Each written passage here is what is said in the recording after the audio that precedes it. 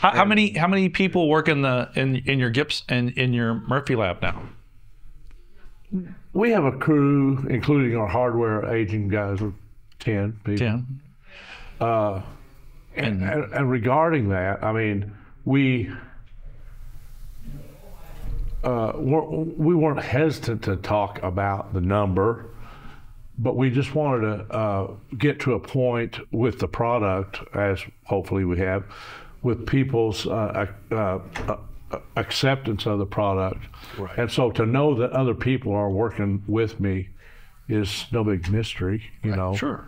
But you can imagine early on that we couldn't brag about how many guys were touching the guitars. Sure.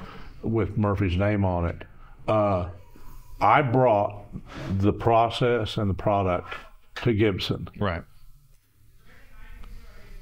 We had a sizable number of back orders for Murphy Aged. Right. And as we all know, Murphy Aged was Tom taking a brand new guitar and simulating weather checking in the finish, some distressing, and that sufficed for a lot of years as the way you take a Gibson historic instrument and add age to it. Well, the new people, Cesar is a friend of mine and an associate. He approached me early on as coming on board, and he knew who I was.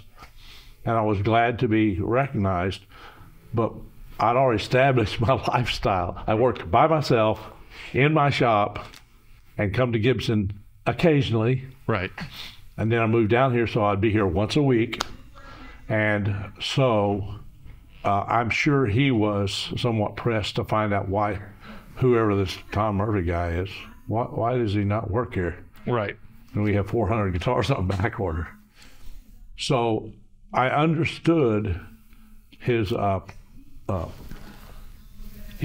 needing me to cooperate to address that issue.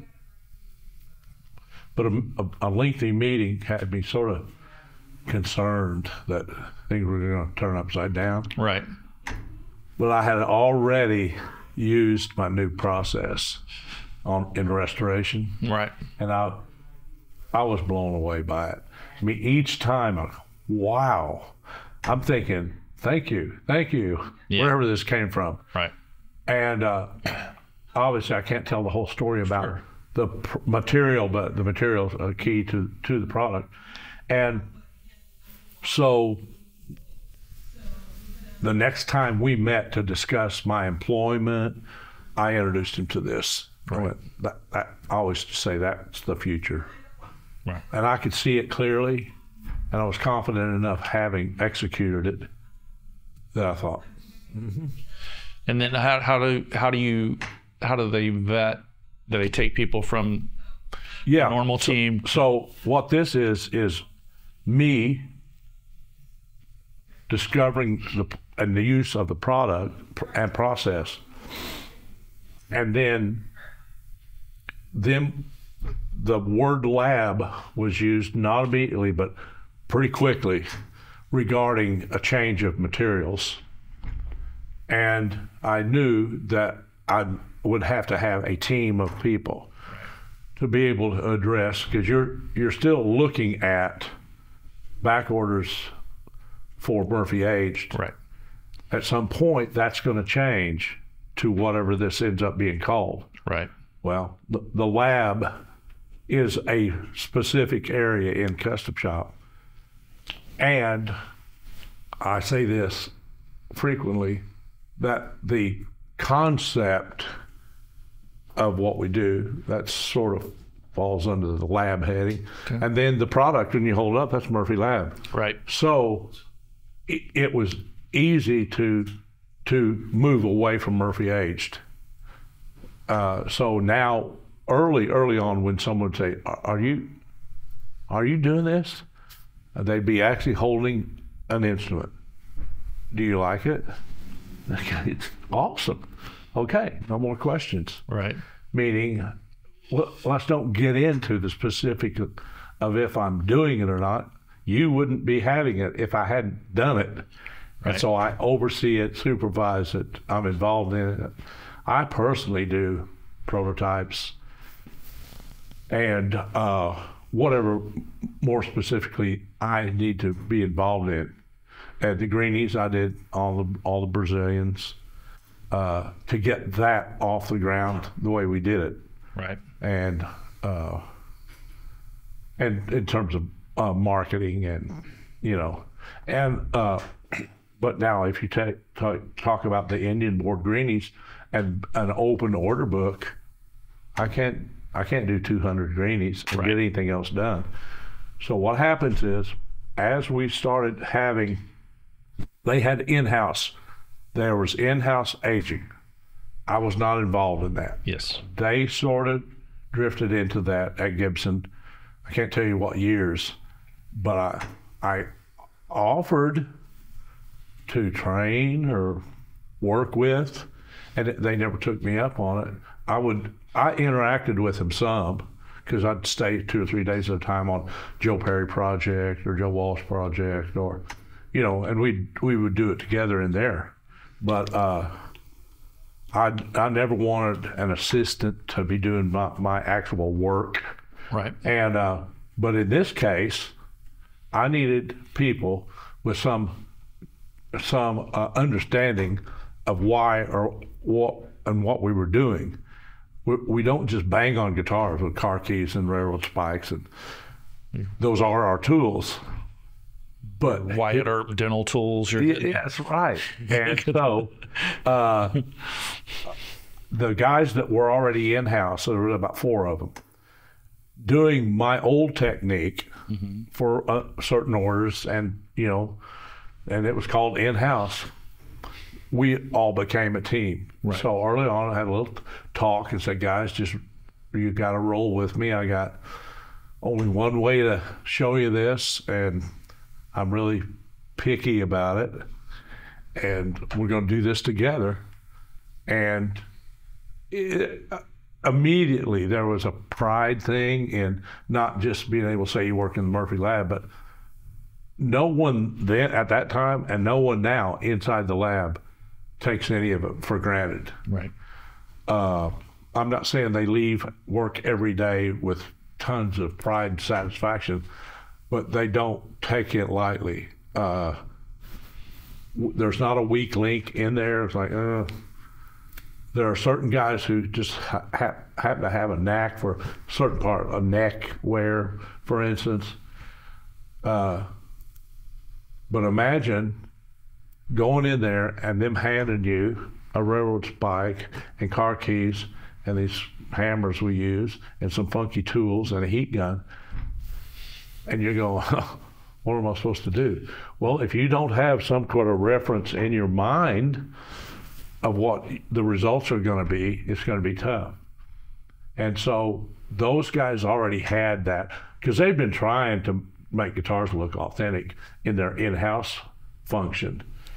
But we're taking it to a whole nother level. Right. And so fortunately, put the razor blade down, and now let's hone the craft of distressing guitars. So I engineered the 4 levels and what it would take, and make templates, say, for the belt wear or whatever. And we all did it together. Right. And we all saw it slowly take shape. And I'm doing R&D, and I'm getting guitars with checking, and we're all gathering around going, look at this. Yeah. The first ES body that I did, and I got vertical checking. What? Oh my gosh. Yeah. Not only is this cool, it's really consistent with what we see. So the conditions that we subject the guitars to, it's just like a real guitar. So anyway, I tell the guys every chance I get, thank you for, you know, committing and trying to understand what we're doing, because our guitars are expensive. People have expectations. They're not the cheapest guitars, but they're way cheaper than if you were the original. There are a lot of pro players playing our guitars and regular Gibson Historics in place of their original instruments. And I will say, I have a really old guitar that I bought in the 70s, and it was almost $1,000, and now it's way more expensive than that. But even at $3,000, when it was like, and I was playing on the road, I was worried about that guitar. If something happened, there is no replacement for this. Right. Let's say an original one. No one makes a guitar that feels or plays or sounds like this. They might be shaped like this. Same with the Les Paul. And now, I don't know how much better our historic product could be, as in terms of a reference to the originals. They're really great. So our little thing that we add is just like icing on the cake, And if we didn't have the quality and cool instruments we have, then it wouldn't mean the same. I've had other companies try to recruit me to do their guitars. Sure. It's like, no, what I do, I've never seen on your guitar. Right. So I'm very, very, very lucky to work at Gibson and then to do what I do too. It's been a crazy, long roller coaster journey, but now I come to work every day at Gibson. From sitting in front of Billy's Marshall when you're 19. Yeah, getting right. Getting blasted. Imagine that, man. It didn't occur to me until once I was actually working on Pearly Gates. It's like I saw that guitar, and now I'm working on a replica, not to mention all the other famous guitars. Couple. Yeah, and I don't take for granted either. I got a really cool job. Yeah. And but I want consumers to be happy. And I get a lot of compliments. And I saw a guy buy a Brazilian Les Paul last Saturday. I walked into our garage, and he was buying the guitar at that moment. And they brought him over so he could meet me, and I signed his booklet. And he said he just really enjoyed the guitar, and he was buying it before he ever met me. Right. And that's just sort of a really cool thing that comes together, because like I said, and we talk about back there, if we were going to compromise, we go, it's good enough for today. No. Someone's going to put the same money on that guitar as they did on the one you really, really took care of. So we're all conscious of that all the time. And because you have to face your customers and say, you have this product and it's cool, and hopefully they have a passion for it, and then they pay for it. That's what makes the world go around. Yeah, guitar players are pretty educated today with social media and YouTube. So most folks that come in know about Murphy Lab. But every now and then you'll just see their neck will be angled, and they'll be going, "Are these all vintage guitars?" And then we get to tell the story. And I'm like here's Travis pulled this out. We do a double gold chambered 56. Jimmy Vivino just bought one from us, and it looks incredible in person. This is obviously not finished. Travis bought it from the line, but we love it. So the gold top, just by the time it gets to us, it looks like a real guitar. It looks like a vintage guitar. So definitely a real guitar. So yeah, honestly, every single day, because I inspect the guitars in the morning that were done the day and night before, and very frequently I go, who did this? And I'll walk up to the guy that did it and go, and we all look and go, wow, how did that happen? And so it's cool to see one of our processes is really, really important part of the concept, and then their craft adds to it, and they do their work before the guitars are checked, and it's crazy to see it all come together. So the colors of the guitars, like the other day, the Brazilian the guy had, the top was killer, the burst was killer, the feel was killer, the aging was just perfect. Right. And I was glad that that's how I felt about it while I was looking at it. I didn't have any questions. But once again, Well, early on, someone handed me a heavy aged at our garage, and they took it out of the case and went, "Yep, heavy aged." They go, "How can you tell?" Because we do them every day. Yeah. And I know what they look like because they look like this, Right. in terms of the elements of the aging. So I'm just trying to take care of it, keep it going, and thanks to you guys for being. No, proud to be able to carry them and represent them. And awesome. And you and I met many years ago. We did. So it's the ultralight. Yeah, there you go. So without that, it would just be a blue guitar. Right.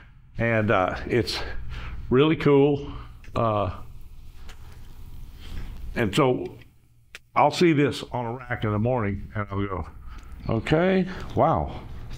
Now, if this wasn't here and just this, I wouldn't accept it. We know how it happens, but we can't totally control it either. Yeah. So I said in response to this one customer, I don't have a minimum number of lines that have to be there, but the whole effect has to be there. Well, you're never going to please everybody, so you got to do what you can sleep at night, feel comfortable with. I try to please myself, and that's just with any aging guitars, and so it's. I mean, how many people really can touch or play or own a real burst? No, you know, I've been lucky to touch 10 of them in my lifetime, but I'm not in a position to be in the cool club to own one. And so I've owned 2, and each one was just a pile of money. Right. Unfortunately, and I know where to get really, really good, cool guitars. So right. And when I was asked on the second one, why did you not keep that? I go, where would I keep $250,000? You're right. In a guitar case? Right.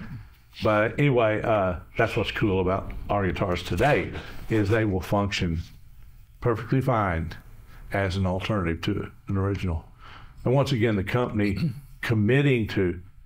Someone shook my hand in 1993 in Anaheim when I took the first historic out there. He'd been with the company a long time, very respected, a good guy, good engineer and designer.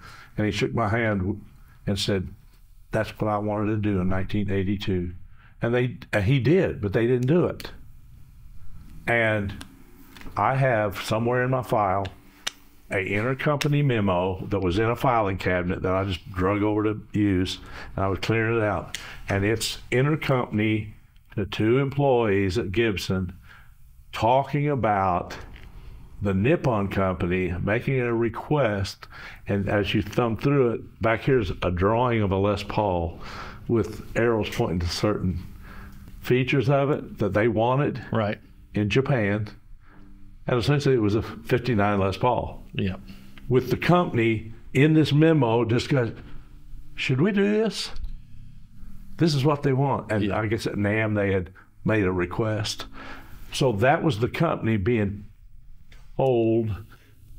And so fast forward to 1992 when I was in a meeting and said, you know, if we would, with the guys going, like what? What should we do? Oh, wow, let's see, where should I start? And then we had a meeting a week later where they said, come next week.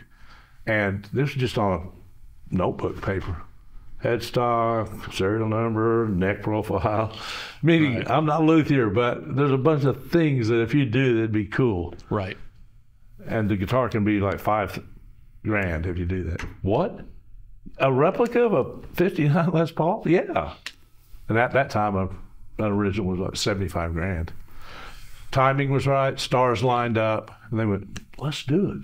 And that's where it started. Yeah. And here we are. Are we 30 years later? The company is more committed to it. And we know why, because it sells and it's good. Yeah, they're cool. And so that's why I'm so lucky to have been able to be attached to it and watch it. Even when I wasn't employed by the company, I was involved with the guitars. Right. So, like I said, you and I met many, many years ago. Was it a Jimmy show? Was it in Dallas? Yeah.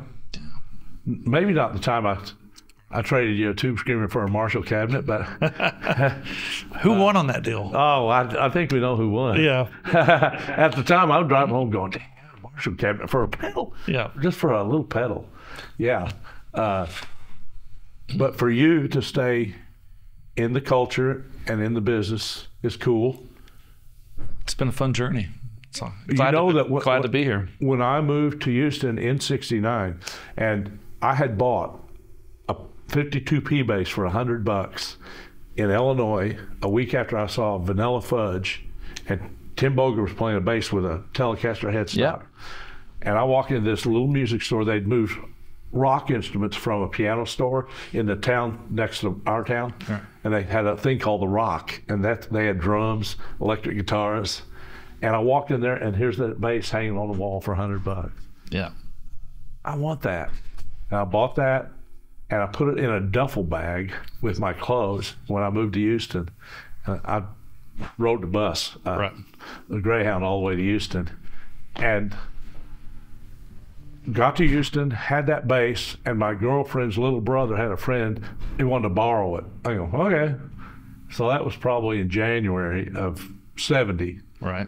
I went back to Illinois in May that year just to go visit or something. Hey, can I get my bass back? And we go to this kid's house, and he brings out the 52P bass. It's still there. Right. That summer, I traded that bass and $30 for an SG Junior to a guy because Live at Leeds was out, right? And I just wanted an SG of some kind, and I guess that's where it really started back then. But I thought Houston was the only place that people liked old guitars, right?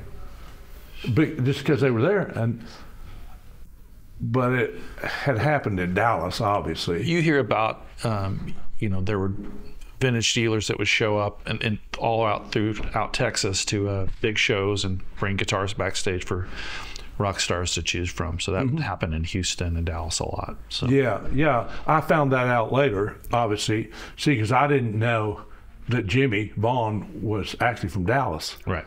All I knew about his Austin, connection, because I saw Texas Storm one time in Houston, and he was playing guitar for them, and he was walking through after their set. He had long hair, wraparound sunglasses, a leather jacket. Look cool, huh? Khaki pants. I go, "Are you Jimmy?" He goes, "Yeah, man." And he had mailbox letters on his Strat. Yeah. But then obviously I got introduced. I moved to Dallas for a little while too, and I would say probably that culture, the guitar culture, started in Dallas probably as much or more than Houston, really. Yeah. But Gibbons was in Houston, and Bart and David Wentz, who became Robin Guitars, right? And they had the pickups, and Bart opened the store. Rio Grande. Rio Grande pickups inside Rockin' Robin. But the Les Paul that got broken in California, I left the Telecaster when I left California. I just left it with the band. You guys can have it. And moved to Houston, and back to Houston. And the girl and I that had been on and off for several years sort of gave me an ultimatum. Are we getting married, or what's happening here?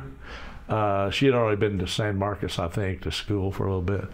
And I think I said, I guess. And which caused me at that time to need to start saving money to buy a vehicle. I didn't even own a car.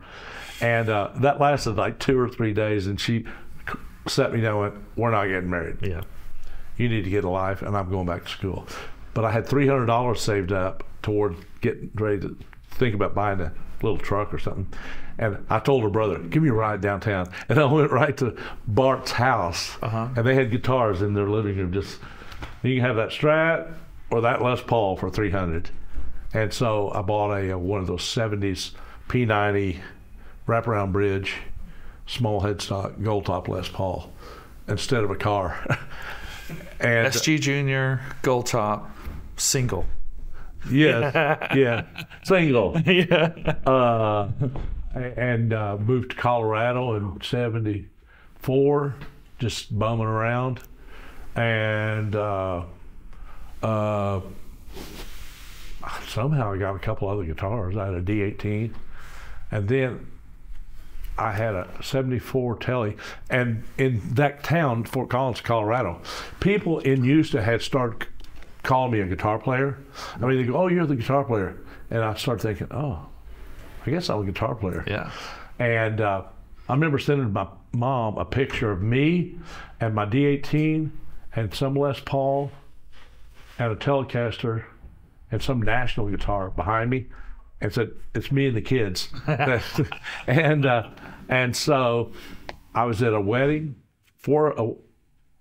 I was there for a wedding in Phoenix in '78, and driving down the street before the wedding, there's a guitar store. Hey, let me go in there.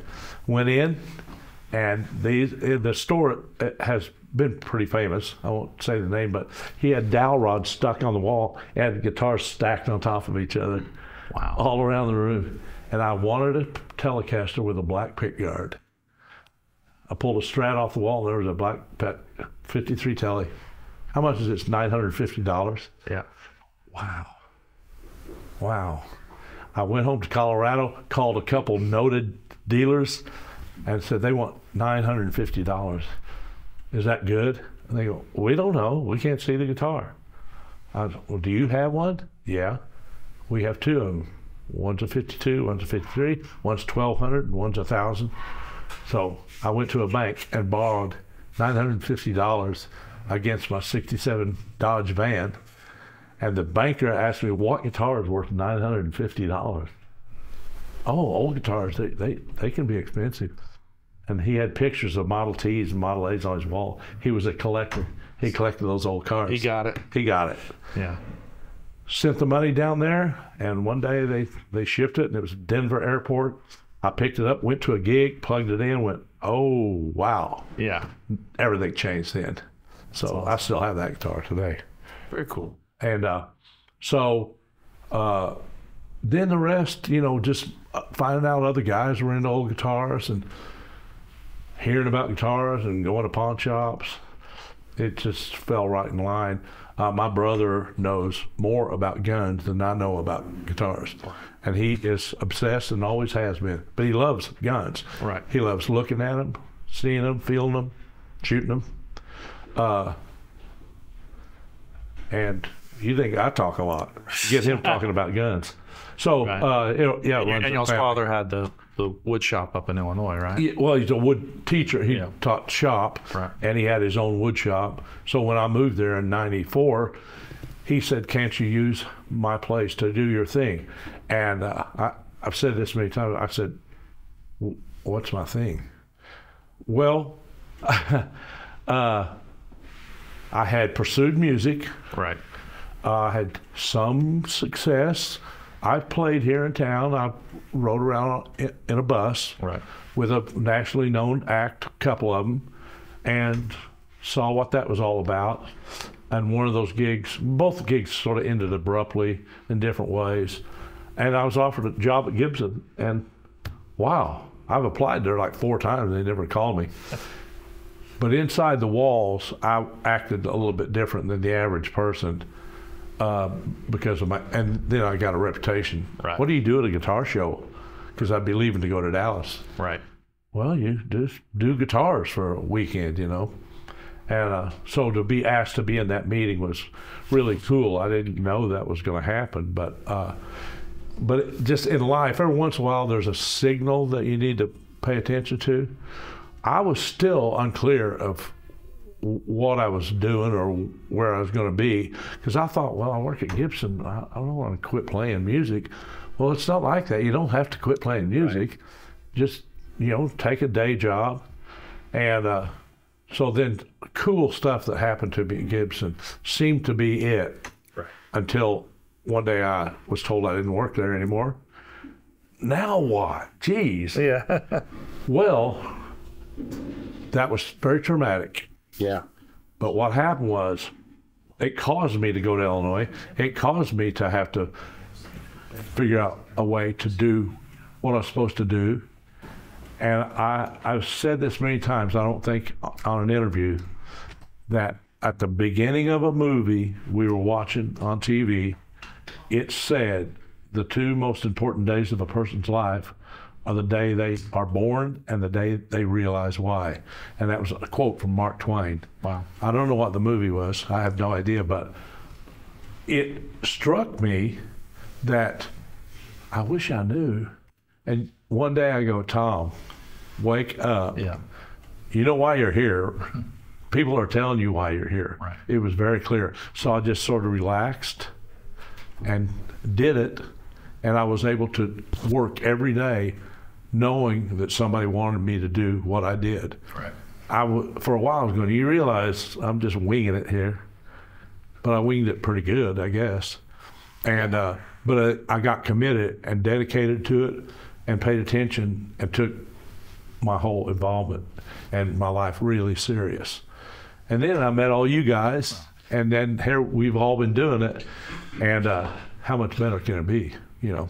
Just lingering at guitar shops our whole life, so. Yeah. So I've made guitar be a living for sure. Yeah, absolutely. And what's weird is when I was here, I was trying to network like everybody else. It's before the internet, so business cards. You try to get gigs, and sometimes that's really a drag, and some of the gigs are a drag. Right. And so then when I moved to Illinois, I literally got phone calls from a lot of people. What's up, man? What are you doing? And then one day one guy goes, man, everybody's asking about you. I go, who? He goes, you know, just players around town. I go, who? They never called me when I was there. Right. And now they want to know about where I'm at. And not to mention, who wouldn't want to meet celebrities, right? And then all of a sudden some celebrities found out about me. And I shouldn't say this, but I've been fortunate to meet many. And I actually have phone numbers in my phone that if I see that's who it is, I don't take the call. You pocket dialed me one time. I'm like, I've made it in MI. Pocket dial from Tom Murphy. That's funny, man. But that's just a cool sort of side effect because celebrities, when I encounter them, we talk about guitars. A lot of them, they're just tools. You know, a lot of them are not gear nerds. No. Yeah. No. I mean, I've had a couple encounters where you have to explain to the celebrity why somebody wants that guitar. I was selling a famous guitar player some years ago, a Les Paul, and I said, "Do you like standards or customs?" And he goes, "I don't know what the difference is." And he wasn't a dumb guy, just no one had ever told him this. And he goes, and I said, "Well, these, you know, have a rosewood and this has an ebony fretboard." And he goes, "Well, I just call them Ace Frehley headstocks, this up here. So that's called binding." And he goes, "Oh, well, no one's ever told me." He goes, "I like those." And he goes, I'll take that. That's it. So, well, I think I can say this. The celebrity that was here recently said that he had a Les Paul Custom when he was told he should be playing Les Paul. And Joe Walsh literally said, no, you need to play a standard because the frets make it easier to bend strings. yeah. Before that, he didn't know the difference between the, you know, but he does now. I can't say the name of the celebrity, but this is a classic of the celebrity looking at an aged guitar, which we had joined to do this project through our artist relations, on his bus, held the guitar and went, "What's all them scratches on there for?" And I looked across the bus to our artist relations and I said, "Well, that's our whole sort of look of aging, because, you know, right, your guitar people know has been on the road all these years." And he goes, "Hell, it got looking like that. I stripped that all off there. Yeah. Why would somebody want that?" We go, "Well, you know, because that image of you playing that guitar all those years, you know, a picture of you on the cover, album cover, and They're too close to it. yeah. That's it." Yeah. And he goes, "Man, No, I took all that off there. He said, I always loved a Gretsch guitar. He said, I went to the hardware store and got some of that. I said, stain? He goes, yeah, and I wiped it on there. And explained how he had a guy paints motorcycles come over and spray some clear on it. Yeah. And I'm thinking, we're getting off track here. But it was beautiful because he did not have the attitude of, hey, well, that's my guitar. I want it to be just like my guitar. Right. And it was just a tool. Yeah. And he explained the other guitars he had, like that we'd be interested in that. A 335? Mm-hmm. Well, no, they just really want your... I said, that would be like Babe Ruth if you were reproducing the bat, the weight and the length and handle size of the bat he hit the 61st home run, 60th. Right. And him going, I play golf too, you know. Right. Well, nobody wants your golf clubs. Yeah. They want that bat. Yeah. And it is cool to see that these guys are too close to it. I think I heard Peter Green say he never liked his Les Paul because the neck wasn't the same as the one he had felt that Clapton had. Yeah. And you want to go, well, you made the most of it. Yeah. You made it work for sure. Him and Gary Moore. Yeah. And now Kirk Hammett. So yeah. Kind of cool. Imagine that. I loved that guitar. The first time I ever heard Fleetwood Mac and that sound and the songs. And another guitar player played a gold top. Yes. But he had a burst too, because there are videos of him playing a burst and Peter Green. I think Peter Green playing a Strat too. Yeah. And that was crazy, man. 3 guitar players, killer, great stuff. I talked to Carlos Santana's brother one time about, I thought that Carlos might have been influenced by, well, of course he was. Right. Black Magic Woman, what can you say? Just the eerie sound that Fleetwood Mac could have on those minor key songs, you know. Right. And then the Allman Brothers, they had to have listened to Fleetwood Mac. So I tell young guys here especially, because they're all younger than me, that you should have been there, man, in real time. In real time. I saw it happen. Yeah. I saw them live. Very cool. I went to see Derek and the Dominoes, and the opening act didn't show up, but they go, but straight from Woodstock, Mountain, and Leslie West walks out with a junior. With a junior, and I went, proceeds to kill. Who is this? Yeah, I saw Leslie West. I'd never heard of him before. Yeah. And you think about all the sounds, the different sounds, the different guitars. That's why we all want one of each of those guitars. I want one of those, and I want one of those, and I want one of those. Because every time you see somebody, you go, oh, no, now I want one of those. Right.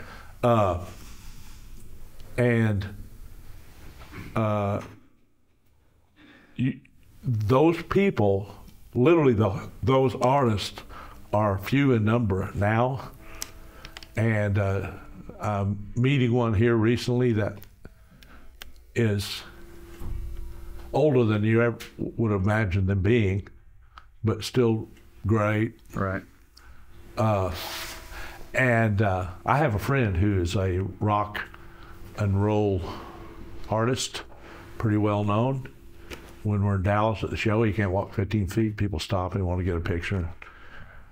And he's not as old as me, but I said to him fairly recently, I said, dude, here's the way I see it.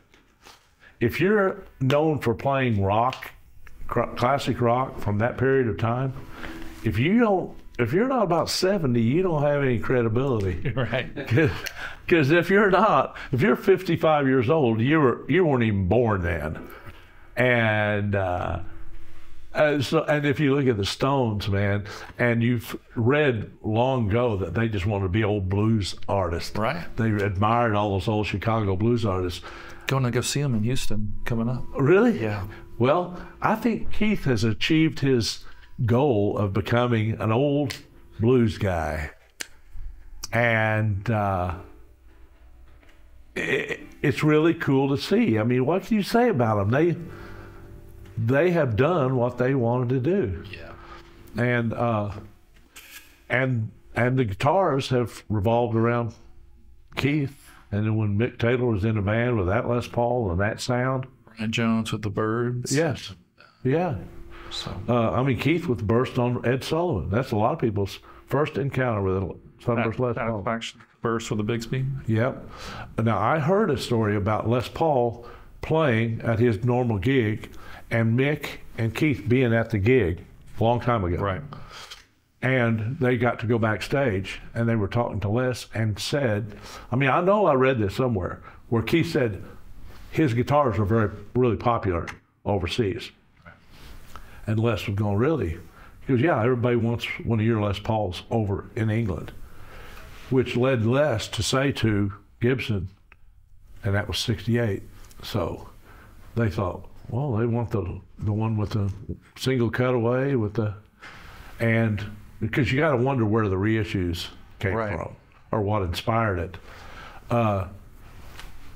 You couldn't buy a new one for almost a decade. Sure. Right. But if you think about where the music came from, England, I've always said, gave us back the blues. Right. They appreciate it. They heard it from a totally different perspective. Where I grew up in Illinois, you weren't going to see it. You weren't even going to know it existed. Now, all the Sailor Ports and records. That's what it was. And they met over what a Muddy Waters record or something. Right. Well, Ian Stewart and they executed it, and we heard it. Wow. Yeah, I mean everything from the Beatles, really, but Stones for sure. And then they were playing Gibson guitars. They were playing Les Pauls and 335s and 330s. And making that music with it. Can you heavy H that door? Yeah, really. What is the deal? We've tried to spit shine this building, but I've never heard that door do that before. It does all the time. Yeah. We'll run that one through the planer later on. Yes, yeah, but duct tape or something, surely. We used to laugh at the old plant, at the USA plant. That on a machine, something would sort of start to get off and go, 3 more layers of masking tape.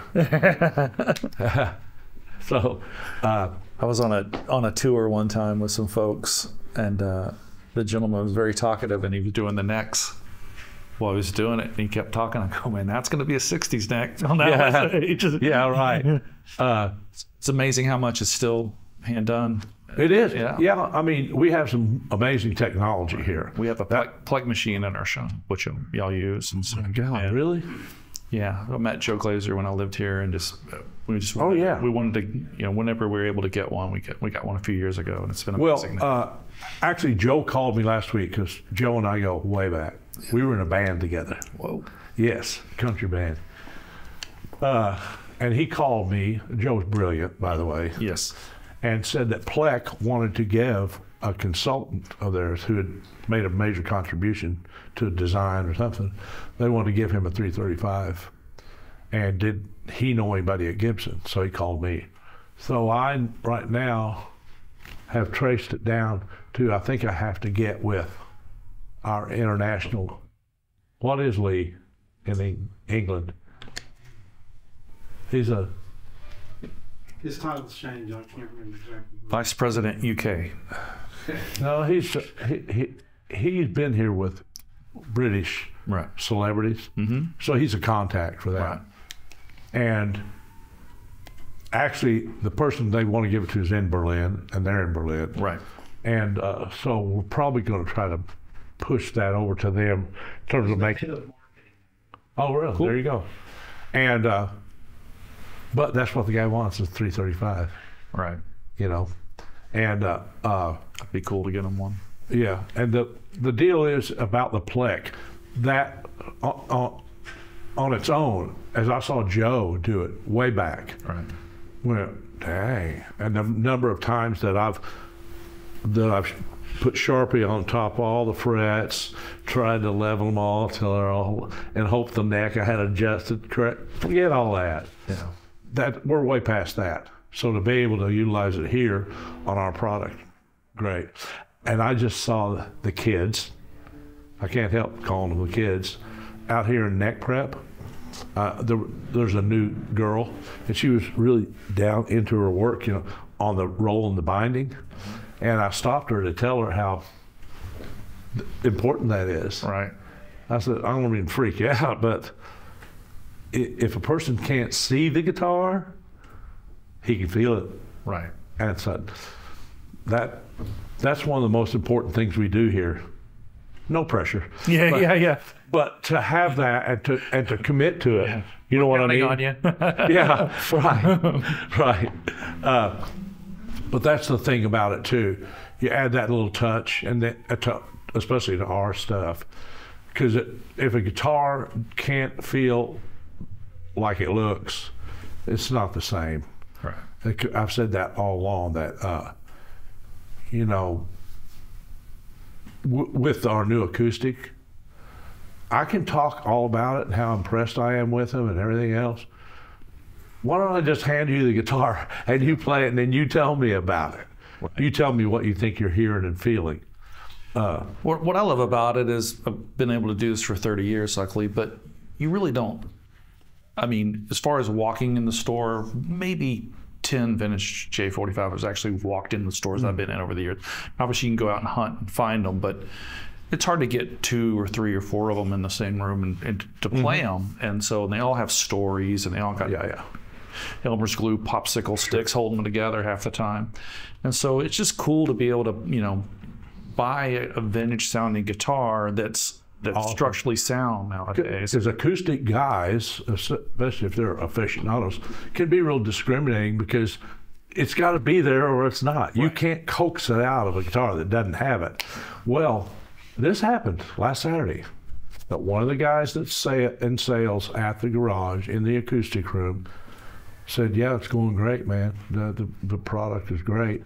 He said he has a customer that is from Brazil, I believe, but was in the States at the time, doing business, very, very rich, and was traveling around. While he traveled, he was buying guitars, and that he bought a J45 Murphy Lab. Well, before I left that afternoon, the guy came in, and I was talking with one of the sales guys there. He goes, "Are you Tom?" He introduced himself, and he had a Southern Jumbo Murphy Lab. He was strumming on it. He said, "I just bought this guitar." He said, "I just played 3 vintage J45s in Chicago." Right. And he bought a Murphy Lab J45. Right. And he said, "I think I'm going to sell all my old guitars." He wasn't serious, but what he meant was he's hooked. Right. And that Southern Jumbo that he had in his hand that day, killer. Right. And he said, usually I can take 6 hours to decide to buy a guitar. He said, I played 1 chord and he bought it. Yeah. I mean, that's testimony to, you know, like I said, I don't have to talk about them anymore. Just go play them. Right. And you'll see. And that's what I'm so, like I said, proud of. I don't make that happen. They sent 2 guitars from Montana a few years ago and said, "Hey, do your thing." What? What's my thing? This is an acoustic guitar. And I have a 52 J45, so I use it as a pattern on the J45, and I had J200. And I painted them and then did the Murphy Lab treatment and went, wow, these things sound great. Right. So that became the foundation. And so then when we discussed the aging, because the J45 I did is pretty beat. Well, we can't do that readily every day. They didn't have a staff. And one of our just awesome, wonderful assets, Madison up in Montana, he took the reins on the Murphy Lab, and he put it together and consulted with me. And we talked, Matt Kaler, product development, and myself and Madison one day, about the aging or distressing treatment. And we got to keep it at a minimum. That's not what this whole thing's about. Right. I don't want people talking about how Murphy's scratching up acoustics now. That's not it. So you see the typical pick wear, sound hole, pick guard wear, but I don't want anybody even to look at that. Right. I want them to just strum the guitar, and so far that seems like how it's going. So anyway. Well, great, man. We'll turn off the cameras and go see the lab if that's cool. That was awesome. Yeah, man. Hey. Thank you so much, Tom. Good seeing you. Yeah.